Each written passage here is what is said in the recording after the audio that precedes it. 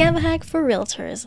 This is how you can send a Canva desktop browser design directly to your phone, and no, you don't need AirDrop to do this. So let me show you. Open any of your designs on Canva desktop web browser and go up to this share button up here. Now go to the more, and what you'll see here is send phone. Click on that, and now what you can do is scan this phone. Now, key tip here, you have to make sure you have the Canva mobile app downloaded to your phone and be signed in so that Canva will recognize this and open up the design in your mobile app.